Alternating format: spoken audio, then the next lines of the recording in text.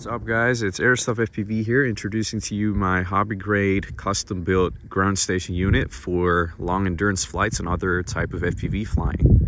Everything is extremely easy built up. It's simply on this collapsible tripod, and it includes this 10.1 inch TFT monitor that accepts AV input by the receiver here, which is a typical 5.8 gigahertz receiver. It's the RC832.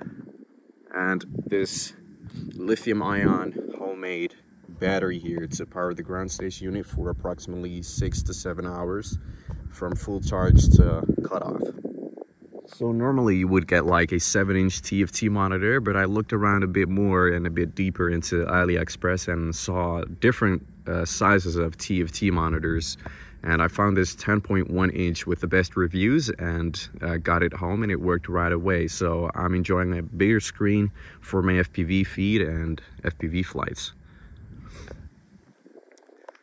The receiver here, it's a typical 5.8 gigahertz receiver, single antenna, no diversity.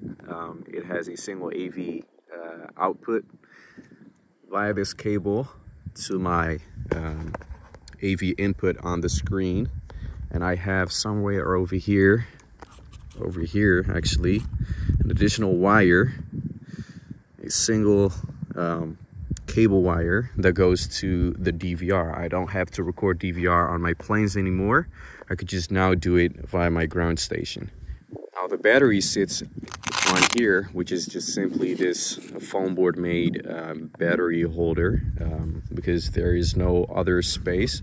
So I just simply made this thing actually 90 degrees in angle, applied some Velcro on the spots here and also on the foam board. So now I just simply press it in place, get the battery on the Velcro on top of the surface of the battery holder, and just place it on there, and there's no way it's gonna fall over. This here is my ground station battery pack. It's a 3S2P 6400 milliamp hours lithium ion home built, and I had just enough of these. I don't know what they're called, but they are 32 milliamp hours lithium ion cells laying around to build this battery pack, meaning it's also 3S because the screen and receiver only accept 12 volts, not more, not less than that. So when everything is powered on and running, it consumes 0.6 amps. And with this 6,400 milliamp hours from full charge until, I don't know, like 3.2 volts per cell, I think it will do 7-8 hours maybe. So to hook up my DVR module, it's just extremely easy. I would just find the 12 volt cable, plug that in, and then find the signal cable, plug that in. When the battery is plugged in and the whole ground station is powered on, I just have to press a button on the DVR module just one time, and then it will record my flights.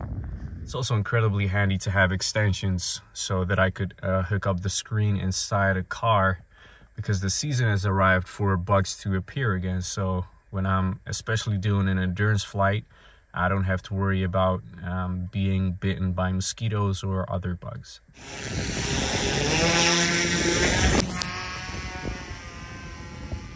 Flawless.